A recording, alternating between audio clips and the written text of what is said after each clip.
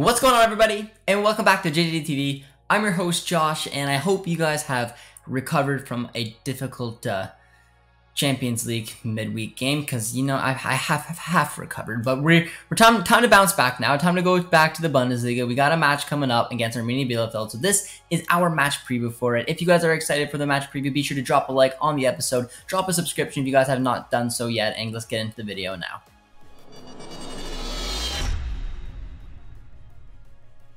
Alright guys, so hopefully the scars have healed a little bit from the midweek disaster against Ajax. It's time to bounce back against Arminia Bielefeld in the Bundesliga. We still have the Bundesliga to compete for. We're only a point behind Bayern, and we need a reaction right away. So taking a look at the recent history, which is basically just last season between Arminia and Dortmund, we won both matches. We won 2-0 and we won 3-0 against Arminia. So we did the double over from last season, so we're hoping that will continue to this one. Looking at recent form as well, we're in a better place than Arminia is, as Arminia in their last 5 have 0 wins, 2 draws, and 3 losses, where Dortmund has 3 wins, 0 draws, and 2 losses.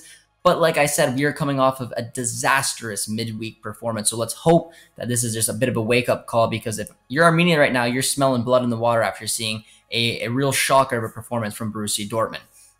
Moving now on over to my predicted starting 11.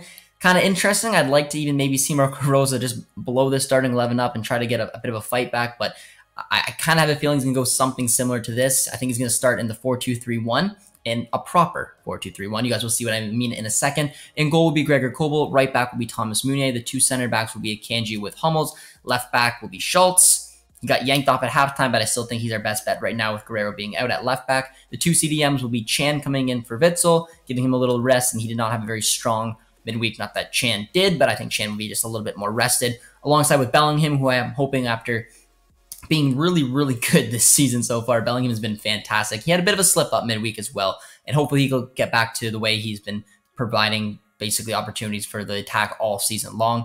The 3 attacking midfield, at center attacking mid, I'm having Marco Reus there. I want him to play centrally. It's where he wants to play. I don't want to see him keep having to drift out to the right and not be involved and not be through the middle and the heart, which is where he wants to be. So I think in a 4-2-3-1, having Chan and Bellingham behind him will allow Reus to kind of play the type of game he does now. So I want him as the center attacking mid. At right attacking mid, Thorgan Hazard. At left attacking mid, Daniel Malen. And striker, Erling Haaland.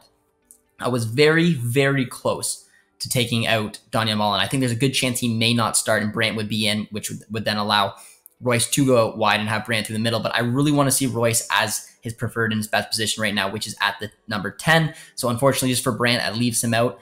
And I would like to see Malen have a potential influential game, because he's been very poor and very quiet of late, and he needs to find ways to justify bringing him in and seeing what he's going to do.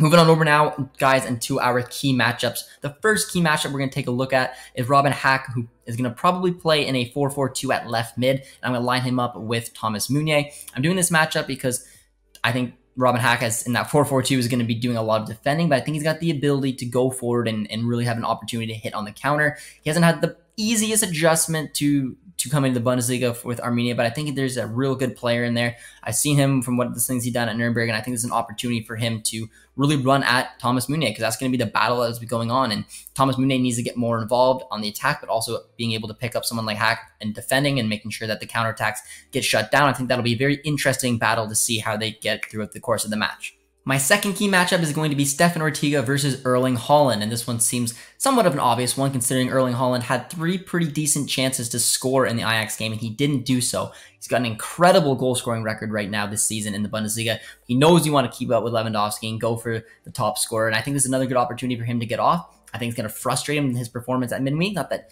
he was horrible, because he wasn't, but it's Haaland. You expect him to bury at least one of those 3 chances. So Ortega's going to have a real angry Haaland on his hands to try to keep at bay, and if Arminia wants to have any chance of potentially getting a point or something from this tie, they basically need to keep Haaland quiet, and I think Ortega's going to be a big part of that. He's a very solid keeper, and he's going to be the man between the sticks to try to keep Erling Haaland at bay, and if he can get the better of him and maybe get in his head, there's a chance that Haaland may draw a blank, but let's be honest, we're hoping not. So now, guys, let's move on over to the predictions, and let me know, guys, down below in the comments if you guys agree with my starting 11, if you agree with my key matchup, if there's anyone else that you would like to mention as well. And be sure to let me know your guys' prediction for this one. It's going to be a tough one, especially seeing what type of Dortmund side we're going to get. Marco Rose, I think, is kind of been lucky from time to time to be able to get to where we are now in the standing, considering we're only a point off of Bayern, because there's been some iffy performances, and I would like to see Marco Rose kind of find an identity. I think that's what this week's about for me, is just find a way, find a system that works with these players, find a formation you just want to stick with, see what that you can get out of your squad, and get a response from a dreadful midweek performance. And I think there's a good opportunity he can do that. The players need to buy in, and I'm hoping for the best when we take on Arminia. So I am going to predict a bit of a bounce back. I'm going to say 2-0. Probably not the safest thing to do, saying that we're going to get a clean sheet, but it's what my gut's telling me. So I'm going to say 2-0 for Borussia Dortmund over Arminia. They are going to bounce back. Hopefully, like I said, with this 4-2-3-1 with Royce playing as the cam. Sorry for Brandt, but it has to be this way in my eyes, and hopefully we can get the results. So hopefully you guys did enjoy this match preview, and if you did, be sure to drop a like on the episode, drop a sub if you haven't already. We're getting very close to 6,000 subscribers, guys. So we appreciate all the support, and we'll guys see you hopefully in the watch along. Take care, friends. Cheers.